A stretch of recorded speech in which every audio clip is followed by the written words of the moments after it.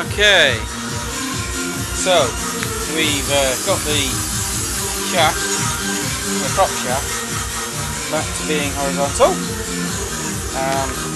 We've got a nice big gap in the floor now, which I don't know if I had before. So we're ready, basically, to put that. I don't know what I'm playing, so don't ask. To put this in, and what we're going to do basically is we've got the same thing going on here, right? Plates, okay, with the holes, because that gives us the suspension bit.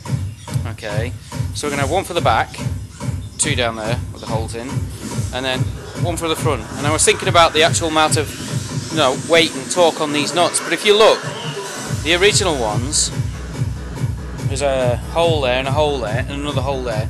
Those three mounts were the ones that took the motor's weight and torque, right?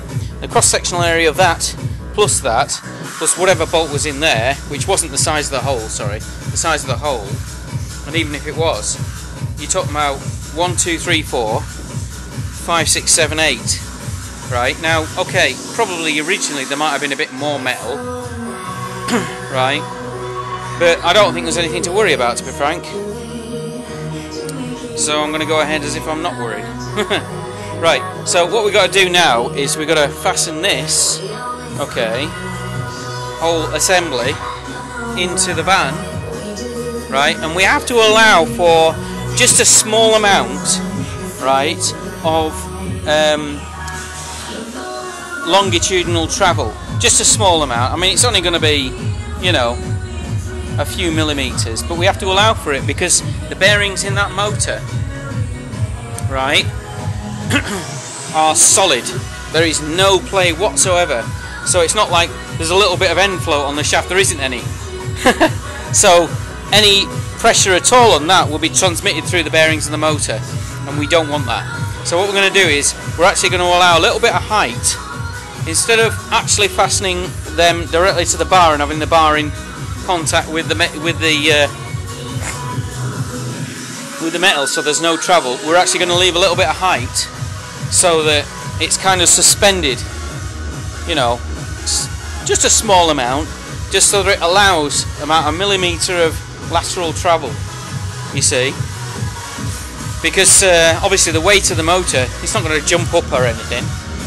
But if we allow for that, then that means that it'll move slightly. I mean, we're talking about, you know, maybe 5 millimeters at the absolute maximum. I can't see it being much more than that, which means the plate will flex slightly. You see, and given the amount of time that this is going to be in here, we're never going to have to worry about challenges like metal fatigue and stuff like that. Because if it comes to something that needs to be a bit more substantial, then I'll have to think of something else. The original shaft had that was a spline shaft which just slotted into the gearbox loosely, so there's nothing fastening it, so it could actually move, you see, and that's why I have to be concerned with that, you see. Show you still turns.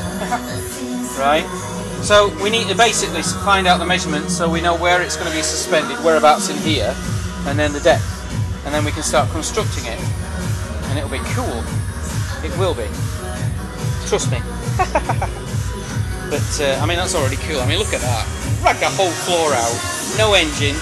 There's just nothing there at all, is there? I mean, it's just a box on wheels right now.